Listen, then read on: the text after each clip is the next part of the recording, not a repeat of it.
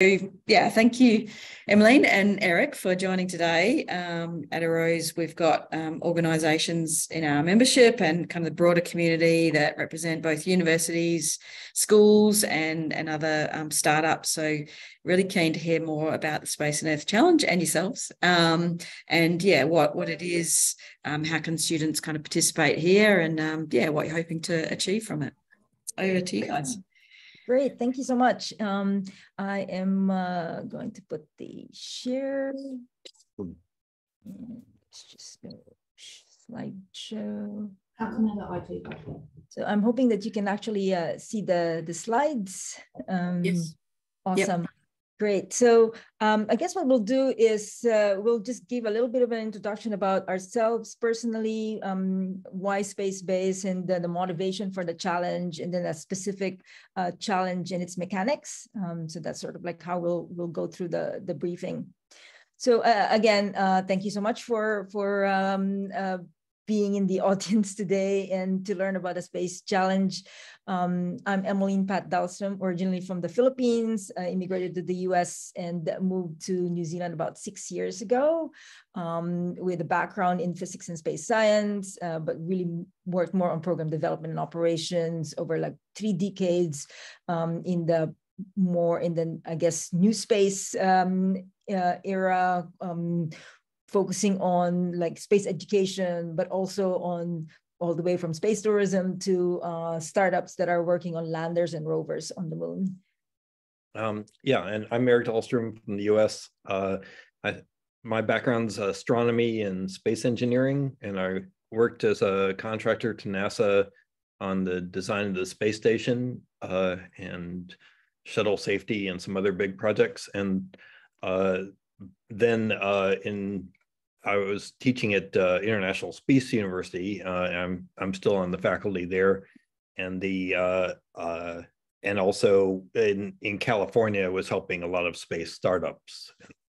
And our third team member is actually Usman Iftikhar, who is also an ISU alumni, and he's based in Melbourne. So he's the Australian side of the team, has a lot of basically experience, and actually is an award-winning young entrepreneur who's helped migrant entrepreneurs in Australia as well, just like in general. And while we're working here in New Zealand, we still keep basically our global space networks and affiliations, specifically through the International Space University, Singularity University, and also the NASA Frontier Development Lab. And as I mentioned, we moved to New Zealand about 6 years ago. And we created SpaceBase because our focus really is what we call the democratization of access to space, where we think that there's still a gap between like spacefaring nations and the rest of the world in really benefiting and looking at the opportunities of the space industry to really solve either like problems on Earth and also for like future other space ecosystems that will happen for kind of like the good of humanity. And so for us, our main focus is to make sure that the rest of the world does not get left behind. And we do this through education, entrepreneurship, and community building. And so again, we define space, of course, very broadly, but at least for SpaceBase, we really focus on leveraging space technology to solve grand challenges here on Earth. And as you can see from the UN Office of Outer Space Affairs, all of those UN SDGs today are actually being addressed by space technology. And of course, one of those is monitoring the health of planet Earth, which is one of the biggest motivation for the space challenge that we're running. And again, in terms of how we look at the global space economy and the space industry today, it's no longer just rockets and rocket ships, but really everything along the kind of like the supply chain to the different sort of segments upstream, downstream of the actual industry. And a big motivation for us is the advances in exponential technologies, basically ones driven by computing. That since the Apollo era, computers have increased in power by a factor of 1 trillion, and that's affected all these different industries from AI and robotics and biotech and also and space sensors. The sensors on the small satellites have gotten more powerful looking at different wavelength bands and radar and tracking radio signals, as well as optical images. And so and then also the access to the satellite data through NASA and European programs, and also this analysis software has gone to open source. So it's gone from $50,000 to free, and your laptop computer is more powerful than what we used to use at NASA for remote sensing specialists. And so all these things have just lowered the barriers and increased the power of individuals and students to take on big challenges. And so at SpaceBase, over the years, we've been trying all these different methods to try to help develop a space ecosystem in New Zealand and in other countries. And but one that we often focus on is our challenge competitions, where we set a big prize and give people time to work on it. And there's a long history of prize challenges in aviation and space, dating back to almost 100 years to Lindbergh and the start of the aviation industry. But one of the benefits of setting up a prize challenge is that you get all these different teams with alternatives, different scenarios. You're also helping to train in capacity building. You're training these teams, and you're building all these connections and collaborations. So in the past, we've done three challenges before, and this is our fourth one that we're doing. In the past, we've had ones that looked at monitoring pollution from space on the soil or water.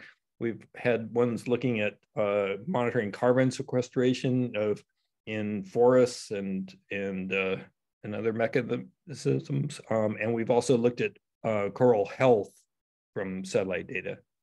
And so we in the past with we've had all these different opportunities as solutions coming in and partnerships, building them up in New Zealand. And then this is examples from our previous New Zealand challenges. And then we broadened the challenge out to New Zealand, Australia, and the Pacific Islands. And so we have many different approaches and different solutions. And some of the examples of what people have tried on these in responding to our challenges is we've had people, high school groups monitoring coral health. We've had people running around with lasers, measuring trees in Australia and comparing it with laser scanners from space. And we had monitoring pollution, but based on changing colors in lakes, and or even down to counting trees with satellites to determine how much carbon is sequestered. Now, in the big motivation for the last couple of times, of course, has been the climate change, global warming, and we're all aware of this with the greenhouse gases trapping the energy, and the amount, and what we're seeing already with adding all this energy into their system is just changing weather patterns and the moving water from and creating droughts and flooding. This is all coming from the greenhouse gases we're adding, which is mainly carbon dioxide, but methane is a big piece of this, and is actually a fast acting and powerful greenhouse gas. And as we have different speakers from science speakers in our presentations, I keep stealing their charts so that I can show you some more details. But we have this is the reflected sunlight spectrum, and you can detect methane at some here in the near infrared, but the real warming effect is out here in the far infrared, where it traps the heat coming out of the earth. And so this is where the methane and the carbon dioxide is trapping the infrared radiation and heating up the earth. So the focus on methane is that because it's actually more powerful than carbon dioxide, it's been identified as by the IPCC as a near-term opportunity. As if you can reduce the methane, you can buy time for transitioning away from the carbon dioxide, and so you can. Some of the sources are from agriculture or industry sites, or even landfills, for example. And they're big, big emitters in the big countries around the world, and so it's a global issue, and this is sort of a snapshot of the strongest emissions around the world, with a lot of the in the oil producing areas, for example, or the pipelines. And if we zoom in on ours, we have some significant sources in and you're probably well aware that past mining activity is also a source of methane. But if we can actually reduce the emissions, but also potentially capture what is a valuable resource are these methane. So there's a lot on both sides. People are interested in reducing these emissions and in helping to identify them. This is a methane cycle with the natural part over here in green, emissions from wetlands and absorption in forests and the ocean. And this is the addition from the or on the left is from the human sources. And most of that is absorbed in the system, but there's still this growth of 10 million tons per year, and that keeps on growing pretty steadily. And so in New Zealand, it's a special case because New Zealand does pretty well on the carbon dioxide emissions, but it's half of its emissions are in methane coming mainly from agriculture. And so the New Zealand government has done all this effort to measure individual sheep, putting them in boxes and putting little devices around their necks to measure the methane emissions or measure from pastures. But what you'd really like to do is get a real-time measurement from space and down to the pasture level. And so this is a snapshot at the lower resolution of methane emission sites from New Zealand, and there is a lot of the agriculture intensive areas. So that there's a lot of satellites that have been adjusted to detect methane, some designed for methane, some just modified, and there's a number of these satellites are providing free data either through NASA or the Europeans, and that's where we're trying to make that available in the challenge for the students and to participate to examine what the sources of methane are. On the broadest scale, there's Sentinel-5, 5P, that is doing global coverage. There are commercial companies like Greenhouse Gas Sat that provide really specific targets, looking at specific objects that with the commercial data. And in next year, we'll be launching a methane sat, which is joint New Zealand US project and the MethaneSat team is very interested in where they should target their satellite to look for different sources of methane. That's a motivation for the actual text of our problem statement, which is using satellite data in combination with other data sources, help develop scientific methods to identify target areas of methane emissions on Earth.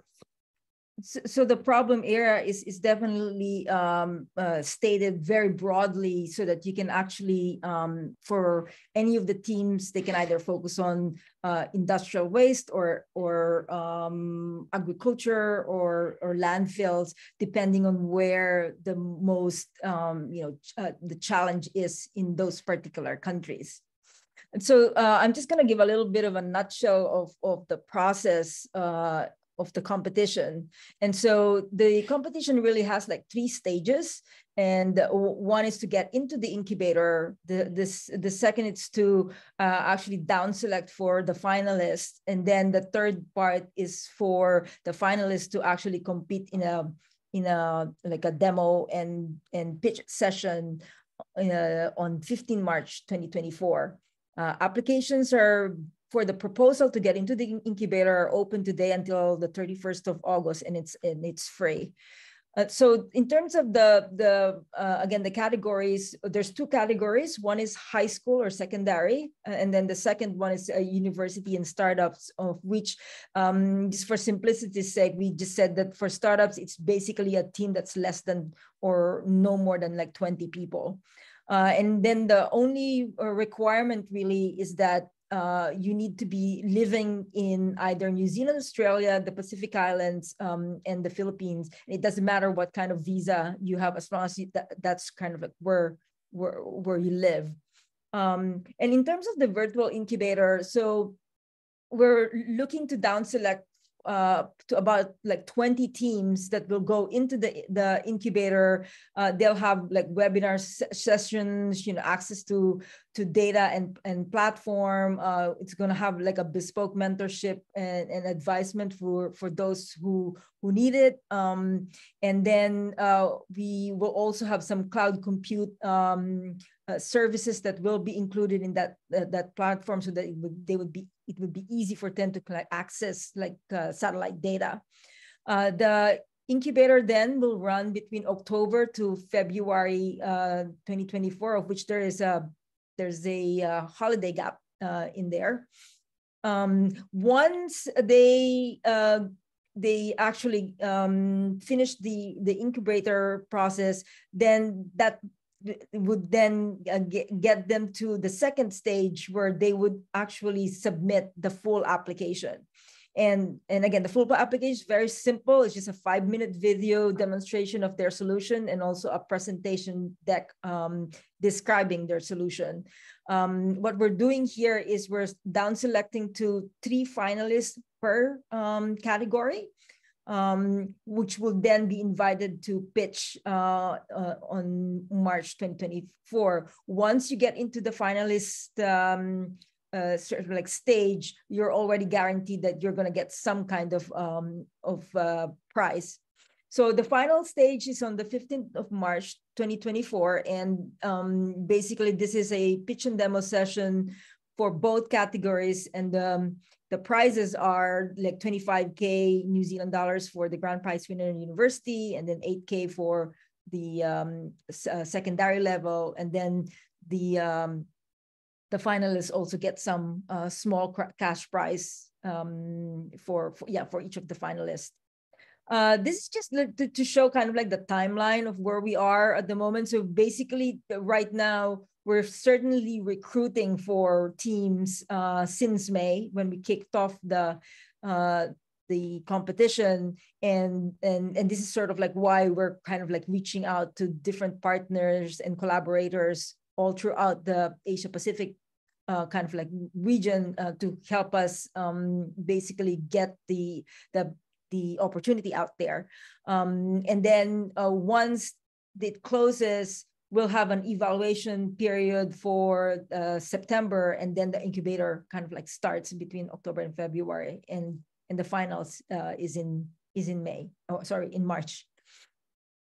Just to note, this is our current sponsors as well. I mean, we have like 3 agencies, including the Australian Space Agency, New Zealand, and the Philippine Space Agency that are actually helping us here, as well as different philanthropic organizations, actually investor groups, all the way to universities and government entities in the Pacific region. So actually, that's, I think, the end of the briefing. I hope we gave you a little bit of an understanding of how the challenge goes and the kind of like the motivation for it. So we're certainly happy to answer any questions that you might have. Thank you. I think, yeah, it's a great presentation, and certainly hadn't appreciate the amount of impact that methane has over CO2 as well. So I think also noticing, the dots around Australia is obviously oil and gas, but huge amount around the coal mines, the surface and underground on the East Coast as well. So kind of a wide, focus area. I'll hand over to people here in the room for any questions that you may have. Hoping we can get some teams, either associated with the school, Joseph Banks or Curtin, and answer. Really good presentation. Thanks a lot, guys. I think that is very interesting to a couple of teams that we have at the university. So we've got a data science institute and also a center which manages the crop diseases through our School of Agriculture, which this will be well suited for. So I'll definitely be sharing this with them. Just a question around that initial submission for August 31st. Do you have a sense of what that includes, or sort of how sort of lengthy that is? Yeah, so actually not, it's also very simple. So what we're looking for is basically answering 2 questions. One is like, who's on your team? So basically they send either resumes or CVs or bios of the team members that's on the team. And then the more substantial one is really like a document or a proposal, which really just like states what do they intend to do. So which particular problem they want to focus on, either it's on the agriculture side or in industrial side, what they intend, what like potential technology that they intend to work on. So again, this is a proposal, so it's not a solution. They just need to express what they think they would want to work on, or what their kind of like the schedule and their project kind of like timeline would be, and essentially what their needs are as well when for working on the solution. So that's sort of like the main essence of the proposal. And there's a I guess I didn't put on there the kind of like, there's a judging criteria that is also on the website, that and we'll be using the judging criteria for all of the stages of the competition. And essentially it's are you using space technology, which is one. The other is like, is your solution scientifically sound? How easy is it to implement? How what was the I'm blanking on the other parts of the and then for the stage 2 and 3, of course, they would also be evaluated on their prototype as well. Let's see how innovative is it. Like, is it new, or are they basically improving on an already existing kind of like research? And then we also give points to, or additional points if the solution, you can actually already see that there's impact that happens like pretty quickly. So like within the next 3 years, if they're collaborating with other organizations, is actually also an added point.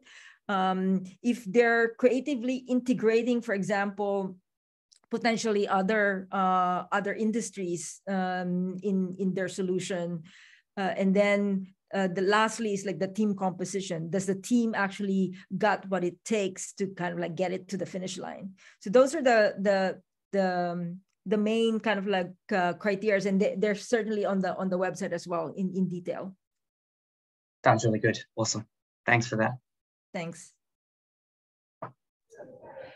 Just looking at the website, I think we could definitely get a team together from Joseph Banks, but something that might be a bit of a barrier is that it doesn't really show how it might be modified for high school teams to engage with the, so if I'm looking at the categories and looking at the requirements, like in terms of things like background on team members, that's something that schools wouldn't necessarily hand over in terms of privacy data and all of those sorts of things. So I'm just wondering whether like an example or a previous year's proposal as an example for schools, so they can see an example of what the level is and the standard is in terms of the proposal. So then they're able to work with kids to say, here's what other kids produced. And so then they can use that as can my kids engage with this, what year group, and the teachers would be able to get a bit of an idea. Does that make sense? Yeah, no, it definitely makes sense.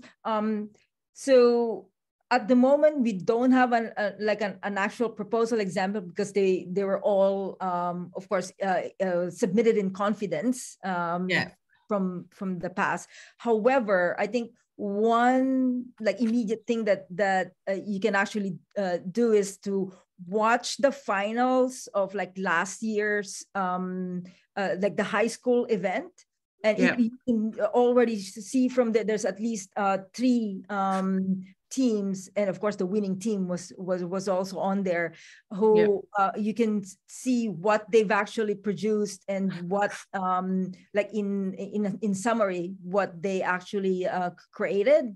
So you'll get an understanding of like the level of what they came up with, which of course is certainly different from the level of like the university and startups. I mean, we're using the same problem area this time around. Last time we actually did 2, so it's a different problem area for the high school. But so it's the same problem area, but at the same time, we for sure are judging the judges for the high school is different from the judges from university, and they're kind of like the level of expectation is also different. Even though the judging criteria is the same, like the kind of like the level of expectation for sure should be at the level of the high school level if you're judging for that. So that's one. So do you expect that the students are writing the proposal, or is the school or the teacher writing the proposal initially to get into the incubator? So if I remember correctly from the last times, it's actually the students that are writing the proposal that are actually mentored by their either teachers or mentors. So yeah, for example, the winning team had no mentors at all last year. So they basically wrote everything and they created their own everything from like the high school one. And certainly we're not interested in personal private details. It's more like this person is going to be worrying about the programming or something like that. Or that's their kind of like their strength is in the programming side. This person will be working on the research about the topic or something. So one other thing that again to answer also your question is like I have been also thinking about this, and I'm hoping to actually interview the winner from last year from the high school side to just at least give an idea of their experience as well, and how they kind of went, because we just did that we did that for the university level. So like so then we'll make that video available on our on our website. But good idea about the examples. We need something to to encourage people to put in applications with their ideas. Yeah, I think because it's pitched at the higher level on the website, I think a lot of teachers would look at that and go, I don't necessarily understand all of that. So I'm not sure how I would then translate that into to help support my students write a proposal for that.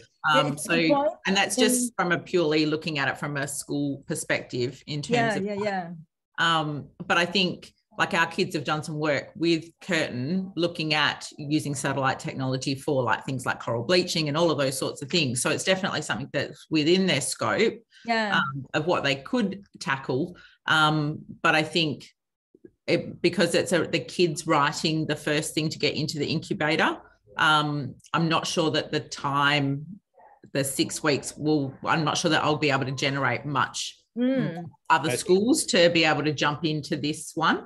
But certainly in the future, like if that's scaffolded and teachers can plan that in, but we'll see if we can't get a group interested, at least from Joseph Banks. I mean, that would be great. And I'm also, since I'm already reaching out to the winners from last year, I mean, I can also ask them whether they're willing to share basically the proposal that they gave, because that's for sure.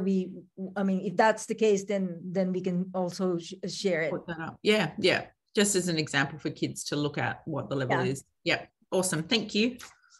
I wonder, Liz, whether it's worthwhile kind of reaching out to Curtin and UWA just to say, is there any students there that are willing to be a technical mentor or some kind of mentor to the high school again?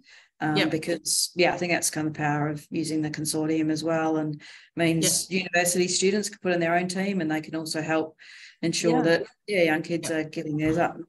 I think if we look at some of our Binar kids, then we'd probably find some things that we could do there.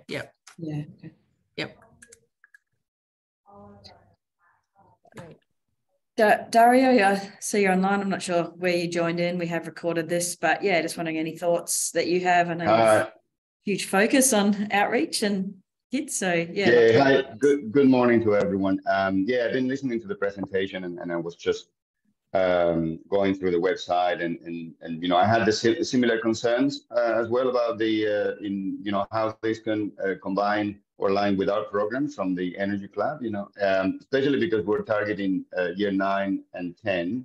We might have some year 11s and 12, but I'm trying to think how we can connect the dots there, right? I mean, it must be something much more simple that we can do in that case. The timing is very short. I mean, it's challenging, to bring this to the school because we go 4 times a year, so we have to align that with a session where we go there and we let them know what the program is about and inviting them to participate. So I'm thinking that maybe next year we're going to be better prepared, but what we can do this year is just make them aware about this possibility. I think we have 27 schools at the moment that participate in our program. So make them aware about the possibility, and in every class we have kids that are going to be more or less interested, and then they can follow that up. But also I think that probably if you can have a particular like a link or a page or something that is specific for schools, for secondary schools, then that would be awesome, because then they can know about what it's all about and how do they align that, especially with the teacher. I mean, if you ask the teacher to go there and look into all of the requests and specs and say, I have another 10,000 things to do, so we're going to put that at the bottom of the priorities.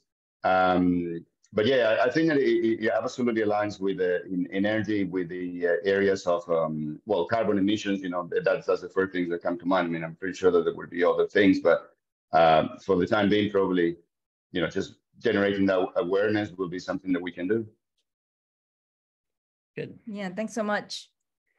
And also just to probably emphasize as well that don't look at the proposal as a big big undertaking, because we've seen some of the proposals that have come in even at the last minute, and the reason why we do the incubator is really, that's the main purpose of it, is to kind of and they will pivot. Even the whatever the proposal that they put in the beginning, they will pivot. But when they get to the end of the incubator, that's sort of like how they could incorporate and also apply what they've learned from the sessions to make their like final application. So the final application, which is in February of 25th, is really the thing that they're competing on. And it's just that the proposal is just to make sure that you're kind of like your team is good to go into the incubator. I also should mention there's a back door, which is you don't have to go to the incubator. You can just go in and submit something in February. And win the prize and surprise everybody. Yeah. So if that your team's like really like, I mean, it's good without any help. Which actually in 2019 there was a high school team in New Zealand where they didn't go into the incubator. They got in and went and basically were a finalist. Yeah, they basically wowed all of the judges because for some reason they were so spot on that they basically leapfrogged the whole process. That was back when we had government agencies competing also. So it sounds like that might be fantastic.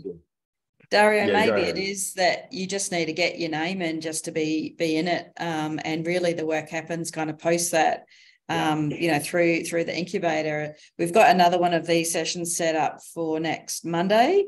So really encourage you to kind of share it with other teachers, with students that want to join. It's the Zoom link is there for anyone to jump on. Because love to have other people. Because, to me, if I was in school, I'd be daunted about how on earth do I put anything together? I know nothing about satellites. What am I going to do? So maybe if there's more of those kind of people online to kind of ask those questions to help for Emeline and Eric to kind of help appease them around, no, this is kind of how you get to the start line, and then we'll help you and help you learn. Also, obviously, if there are students at Curtin or UWA that want to help be mentors, and we can try and kind of see who's got capacity to do that. But maybe kind of think through, is there anyone else that you just flick the invite onto to get to the door next week? And I'm not trying to push you into it, and the students, everything better than me. But, I'll do that, and I think that in my experience, you do need to have either a teacher or one of the mentors that is also passionate about it to drive it through and be more consistent. If I look at the examples that we have with the students in the classroom today, I mean, they're doing one thing one day, and the next day, the next 5 minutes they want to do something else. So you need, someone there to maintain the focus and the consistency. So we have like 40 mentors that are going to the schools, and they're all members of the club, and they're all volunteer. I'm pretty sure that we're going to find some, space enthusiasts there, satellite or someone who has a good connection with their class, and then putting the team together. That probably would be a way that I can imagine it will happen in our case. So I'll extend the invitation to Michelle, who is also our program coordinator, and for her to distribute that among the schools and the mentors, and let's see what happens with the next presentation if we have some interest there. Yeah. Sounds good. Thank you. I just jumped on and registered so I could see what the requirements were. There is that downloading the blank entry PDF for reference. It might be worth just popping that on the website so that people can see what's required, since you already have it before. So then that way they know that it's actually not that onerous looking at the bits that are there. Does that make sense? That's a good point. Really? You have lots I can see the criteria. And see those things. So you've already got that. If that just went on the website, I think that would be helpful. That we can certainly do pretty quickly. Okay. Thanks so much. Great. And Anthony, did you have anything? No, nothing else. I think maybe when we're looking at the future or next year or something, it might be also worth looking at running a workshop around this, involving students and mentors from universities. So we run workshops with students and university students with high school students around challenges. So it might be worth looking at something like that if we want to pursue this, in the next couple of years as well. Yeah. But oh, that's great, because like for us also, so we've been doing these challenges in New Zealand, but prior to that, I've actually been connected with Singularity University, which has done challenges all over the place, all over the world. And so for us, being able to help others actually be trained on actually doing challenges is also something that we're very interested in, because it's I think it's a really great methodology of accelerating innovation and creating impact in many different ways. exactly, and that collaboration piece, gives much more, makes space much more realistic for everyone and shows them a different side of innovation in space. Yeah. I also love the idea of connecting the university and the high school level, because the best way to learn, something as a university student is to have to teach it to somebody else. Yeah, and when we're also hearing that potential, like even in the Pacific Island countries, that's they see that as a potential for helping the high schools make it feel more like that it's not daunting. Yeah. Might help them think about what they might want to do after school too. Yeah. All right. If there's no other questions, we can call it off now. But just a comment before we go, Michelle. It just occurred to me we have the next gen, like an expo day. In November, that we have like around 300 or 400 kids coming to ECU, and we have different booths of companies that they showcase, some type of technology, that you have some, an activity or, 3D goggles, etc. So, we have like 20 or 30 companies coming and doing different things, organizations as well. So that could be also an opportunity to promote this initiative. And maybe if you have some videos or some demonstrations on a computer or something, we can put it on TV with a banner, that's probably the only thing that you need, and have those kids, going through that big form of what it is and seeing examples of how it is done. So probably that's another opportunity there that I want to mention. Yeah, thank you. It'd be great if there were local teams that you could actually. Oh, that would be fantastic. Yeah. Yes. That's great. I mean, I guess in my experience, it's always better when kids talk to kids and they explain, and they get engaged in that way. As, these kids, they did it, and this is the way they did it, and that, they get more motivated rather than you have an adult, coming with a slide PowerPoint presentation, and that's not the way to go. Yeah. Great. Yeah, great idea. Great.